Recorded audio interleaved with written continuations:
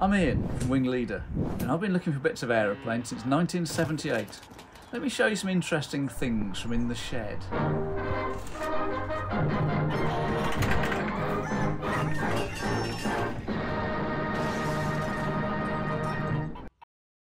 Today's shed secret is this joystick off a B-17 Flying Fortress.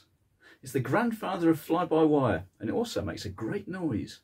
When you strap yourself into the pilot's seat of a Flying Fortress, the first thing you'll see is this great big control wheel. It's got to be big because it's connected by wires to the control surfaces right out on the edges 50 feet away. 5 hours pushing and pulling on them all the way to Germany was far from easy, but good old American technology had found a way to improve things for the pilot.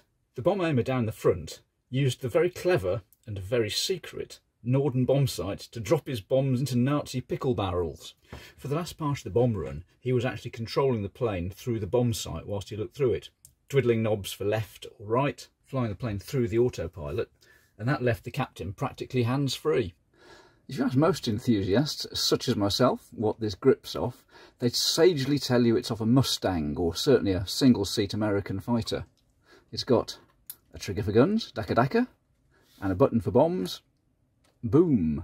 In fact, it's for flying a Liberator, or B-17, one-handed, with a maximum of ease, and whilst possibly smoking a fag. This is a formation stick, as it says on the label, and it allowed the pilot to fly the aircraft gently just by sort of nudging it around, but whilst still being on autopilot and not having to take full control. It lived on the pilot's left side and the co-pilot's right side, down the edge of the cockpit, pretty much out of sight. It took away the physical effort of the really long sections of the flight, forming up over England, setting off over the coast, and then flying over to Germany. I'm sure as you got closer to the coast of occupied Europe and the flak started popping, you'd have both hands back on the big wheel pretty much straight away. This is only the top bit of the control and the electrical box. It's the same grip as a fighter, but the trigger was for radio communications, and the button decided who was actually flying the plane, pilot or co-pilot. It only needed little movements. It sent electrical signals to the main autopilot control box, and that then told servo motors to pull the wires and save you the trouble. Simple, sort of. If on a very dull afternoon you were compiling a list of the similarities between a B-17 and an F-16, fly-by-wire probably wouldn't be high on the list. But when you look at the whole stick arrangement, mounted on a stalk on the side of the cockpit, it's got just the same little wrist rest as you'd get on an F-16 cockpit, and it's doing just the same, sending an electrical signal to move the control surfaces to make the aeroplane fly where you want it.